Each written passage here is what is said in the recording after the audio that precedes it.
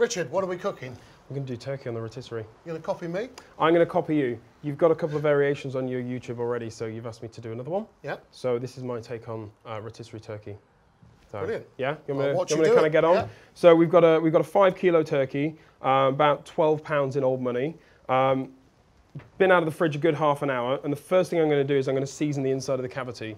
A little tip that I always like to share is to put your seasoning, your salt and pepper, into a little dish, so that you don't need to be, just a little health and safety thing, you don't need to be contaminating your salt and your pepper grinder while you're doing this.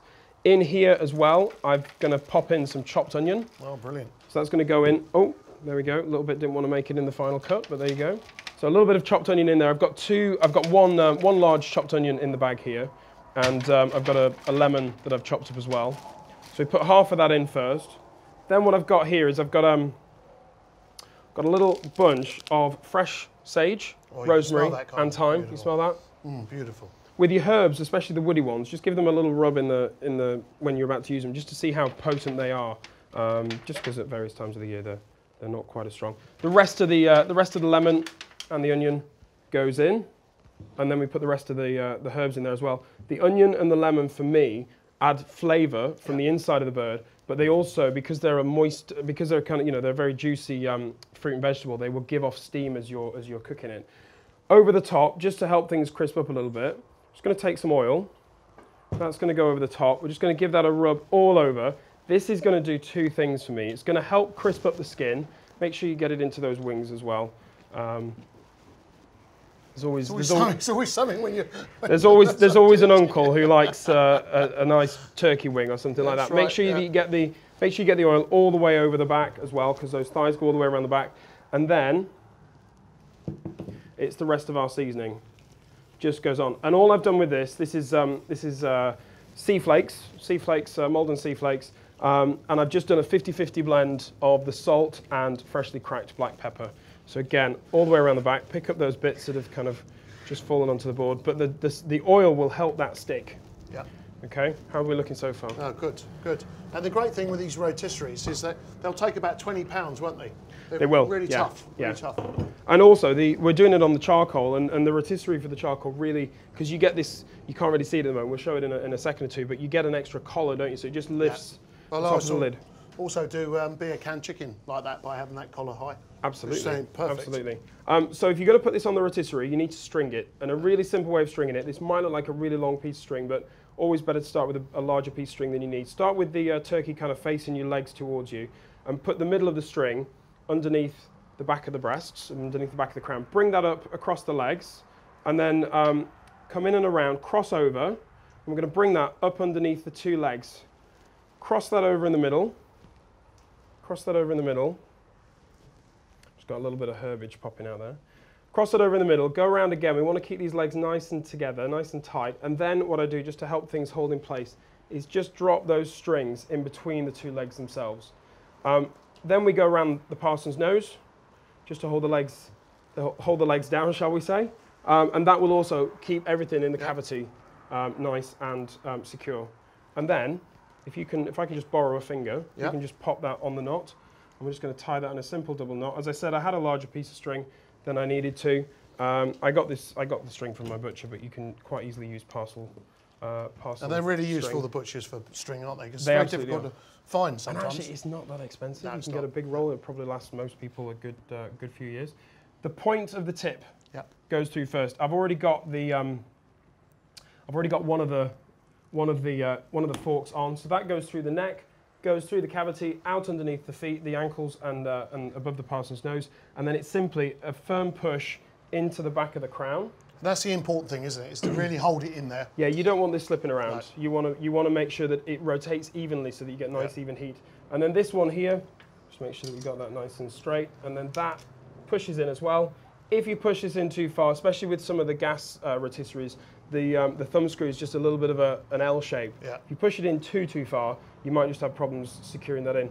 What I also want to do is just make sure, so I'm just going to loosen off both thumb screws. I'm just going to make sure that my spit, the actual spike, is even on to the turkey, so that the turkey's in the true centre of the barbecue. So now this is ready for the barbecue. We've got our barbecue behind me. And it's lovely and warm today because we're doing about 6 recipes in one It's go. more like about 10, but anyway. Yeah, it's nice and warm. We've got lots of barbecue set up today. So, but yeah, this one's going to go on the charcoal behind me. We're going to slot this. The spike goes through the hole in the collar of the rotisserie and then into the motor itself. Just line that up. The other side sits on here. Perfect. And then we're going to put the lid on. Obviously making sure that we turn it on. Yeah, I did wonder. There you go. Rotating away, lid on. Job done. Perfect. That is going to take about, I would say, 2.5 hours, but we'll come back in about an hour or so and give it a quick check. Yeah, lovely. All right. Wonderful. Richard, that turkey must be ready by now. Let's have a look. Yeah, let's turn that off. So probing that, using the temperature probe, you're going to look for... Oh. What temperature are we 82, 83. 82, perfect. So that's checking the deepest part of the legs and the breast as well to make sure that all 4 points of the bird are cooked. 83. As long as they're all over 75, we are good to go. Yeah. So let's just lift this out of here. Now, one thing that we haven't mentioned is that we didn't foil this. No, we didn't need to. We didn't need to because of the temperature that the barbecue was cooking at. But if anybody has a turkey at home and it's colouring up too quickly, if they want to, but it's not cooked, if they want to stop it from colouring up anymore, if you just take a long sheet of tin foil and just wrap that all the way around the bird and just kind of cinch it in, it will stop it from colouring up anymore, but it will allow it to carry on cooking through. So if we just carefully slide that out. This is how I impressed my wife last year, was cooking this turkey. Yeah? Like this, yeah, perfect. How many people were you cooking for? So this year I've got to cook for over 50 people. So a bit of pressure on this year. A little bit of pressure. Is there any chance we could save this one till Christmas Day? I suppose we're going to cut it, aren't we? I think you just need to do your own. Oh, thank you, Richard. Don't take mine for it. Don't take any credit from mine. So all the gubbins are still inside, all the lemon and the onion and all the herbs. So if we just take this string off, normally you'd let this rest, and the great thing about resting the turkey is that you can actually let it rest for a good hour and a half. Put it on a warm serving plate, tin foil over the top, a couple of clean dry tea towels as well, and in a warm place in the kitchen, and that really won't take any harm whatsoever. And that will also give people a bit more time to get their roast potatoes and everything else sorted out for the Christmas dinner. So to carve this, you just I'll stand out of the way while you're doing that. You just carve down. You just carve down inside that leg, just to kind of separate the leg from the breast. And then, same as any poultry, there's the breastbone running down the centre of the crown. If you just go off centre slightly, you can run down the side of that that breastbone. You'll hit the carcass underneath, and then you just work your way. This is going to be a bit hot because we haven't really let it rest. I know. But it's not your fingers, is it? So I just have to get on with it. So we're just going to cut down, slice through at the front, and then if this will just carry on all the way down to the wing, just teasing that away. This is a lot easier when it's rested, trust me.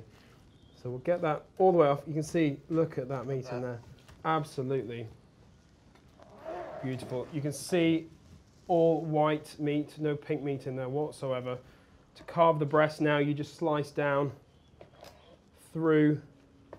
Everybody gets a nice little bit of skin. That is really toasty. What other things would you want to do on the rotisserie, maybe? Well, what have you seen? Well, this year I'm going to do. I'm actually going to do lamb as well. So I'm looking forward to that. I've got a couple of rotisseries going. Okay. I guess you've got enough barbecues here, haven't you? Well, that's right. Yeah. So if you look at that, look at that, absolutely glistening with the juices that are still in that bird, nice and juicy. Again, roasting it outside, you get the moisture, the dampness, the damp air coming into the barbecue from the great outdoors. We have perfect weather for using our barbecues. And then to take the leg off, just pull that down, tease down with the tip of the knife until you get to the hip joint, and then pull that back. And then you can just pretty much, when it's as tender as that, you can just take the whole leg off. So it's so nice when you see it being carved like that, because you obviously know what you're doing. That's one thing I can't do is carve properly. Well, it's just that is superb. It's just when you take the whole breast off, you don't have the issue of kind of carving into the carcass and ending up with little pieces that, you know, as the person that's carving it, sometimes you end up giving those to yourself. End up using. So shall we try this? Let's try a little bit. We've got some chipolatas wrapped in bacon, some pigs in blankets. We've got some homemade cranberry sauce as well. But let's tuck into that. Oh. How is it? Tender. Oh. Beautiful.